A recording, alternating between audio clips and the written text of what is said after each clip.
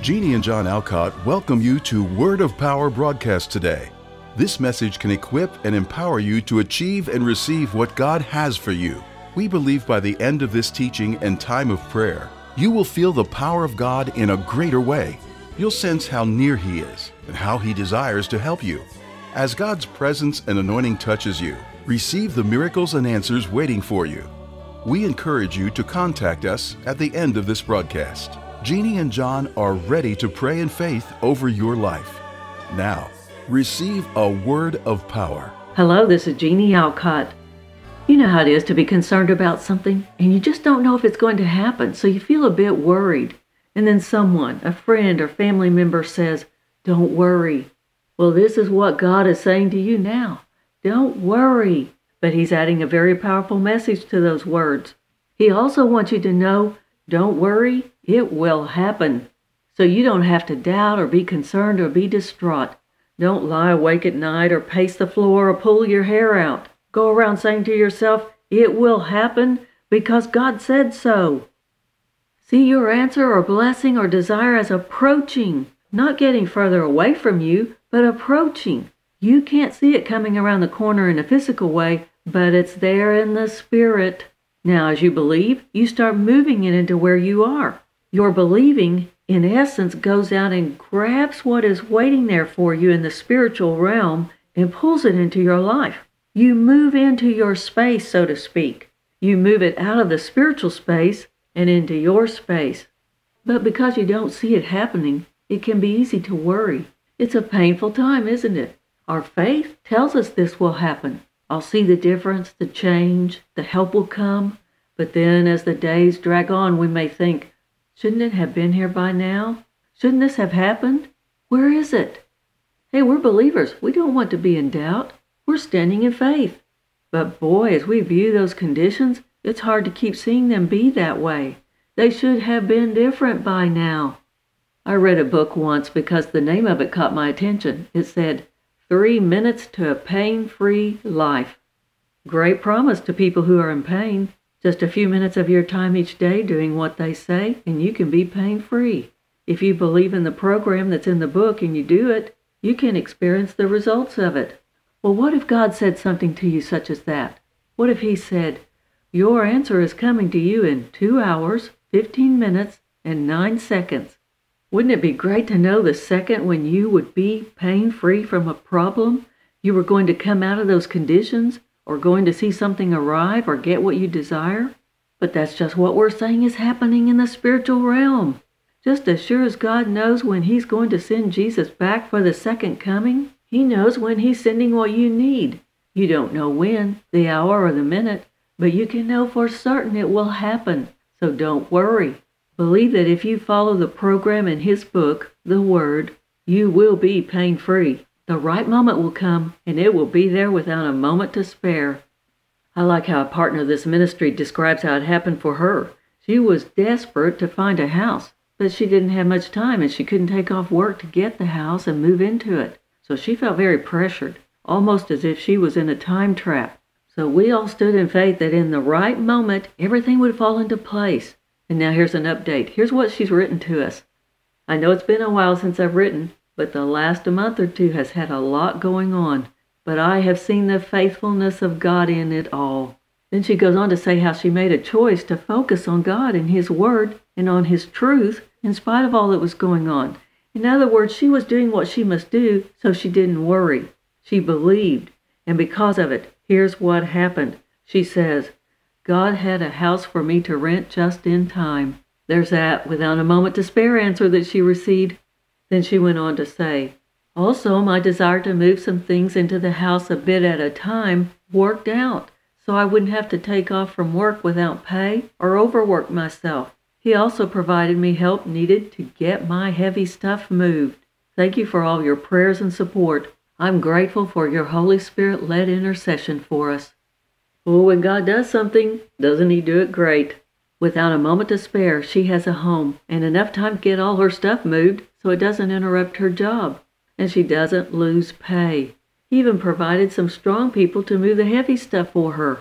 But here is the most important factor of this whole personal story. In the process, She discovered how not to worry because she knew it would happen, to believe God's word and focus on His truth. That's the only way we can come to that point, the point where we don't worry because we believe it will happen. We have to get there by focusing on what we know deep in our spirit is true from God. He will fulfill His word. We don't know the day or hour or minute, but we know this: God is true to His word, and what He says will happen.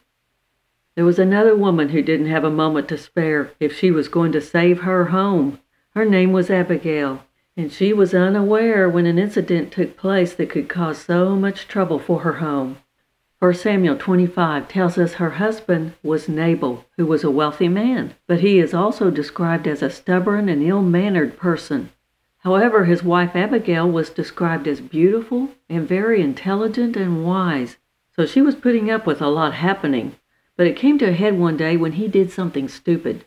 David, who was going to be the next king of Israel, had a band of men with him as they were traveling, and they came into an area where the shepherds of Nabal were keeping his sheep and having them sheared, so he helped to guard them.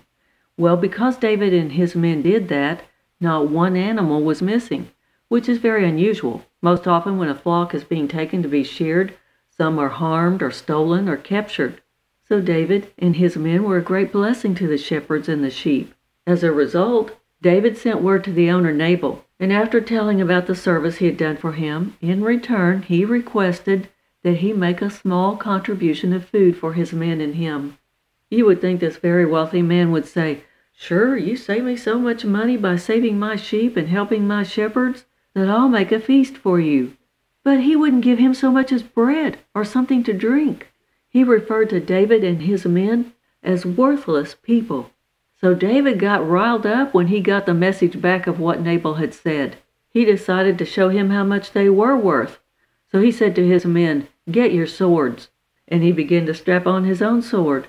Then 400 of his men took off with the intent of wiping out the entire household of Nabal.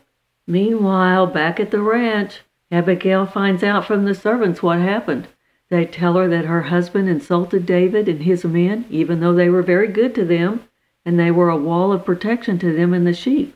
The servant says to her, "You better think fast, for there is going to be trouble for our master and his whole family. He is so stubborn that no one can even talk to him." Have you ever felt that pressure? You better think fast. There isn't a moment to spare. Trouble is coming. Those kinds of words can cause such worry. This is when we have to believe what we need will happen as we turn to God. He will guide us into the miracle He has for us. Because Abigail was wise in God, she did just what He put on her heart. She took bread and drink and grain and some raisin and fig cakes and some meat and packed them on the donkeys. Now that had to require some time to pull together. But you can't panic as you're pulling together what God has shown you must be done. As you're going about doing what you must do, be at peace. Don't worry. God's will can happen. Just continue making the preparations for the miracle. That's what you're doing. You're making preparations for the miracle. You may feel that you don't have much time to spare, but God will pull it off as you believe. This is where Abigail is. She doesn't have a moment to spare. I mean, an army of angry men are on their way to wipe out her household because of her stupid husband. So God doesn't tell her to go argue with him or run away from the house and allow it to be destroyed. He guides her to pull together all the foods that David and his men need. So the moment came when she rode up to meet David on his way to her household. She dismounted and went up to him with all the courage in her heart.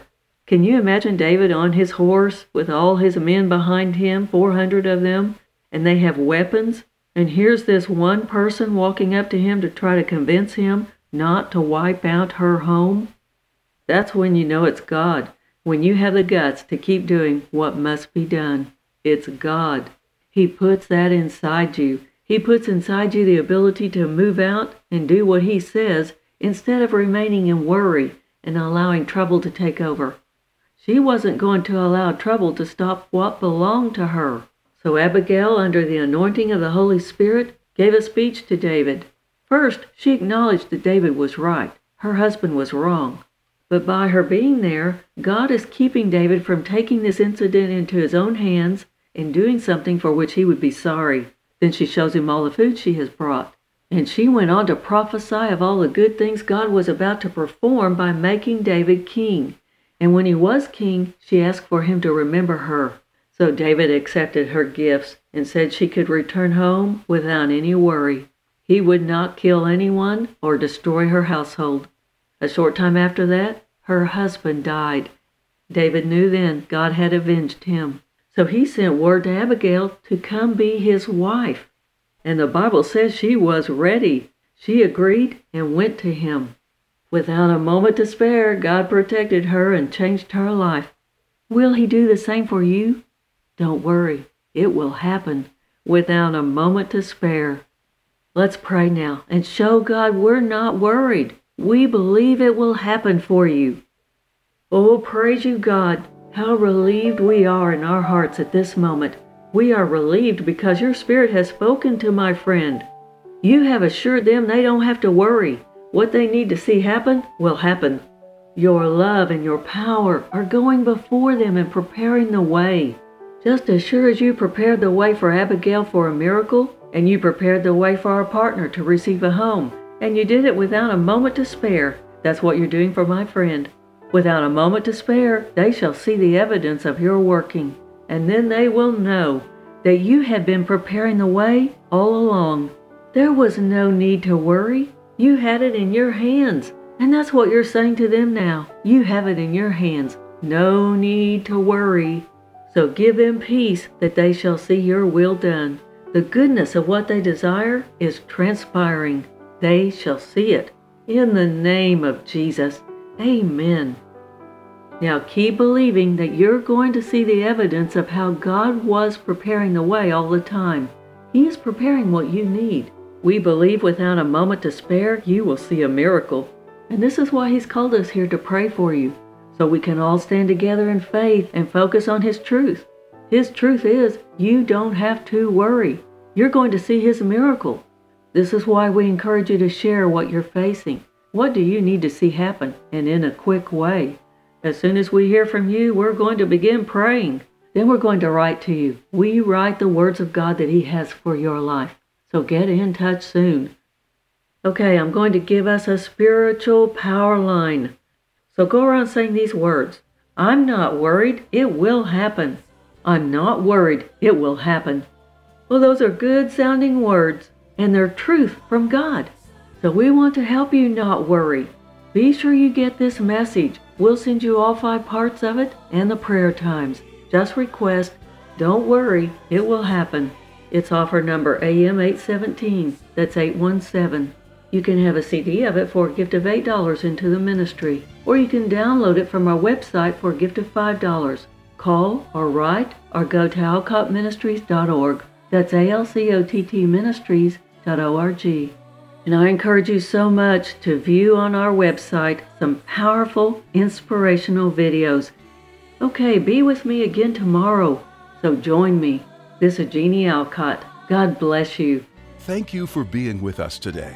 We believe God's Spirit is moving in a mighty way.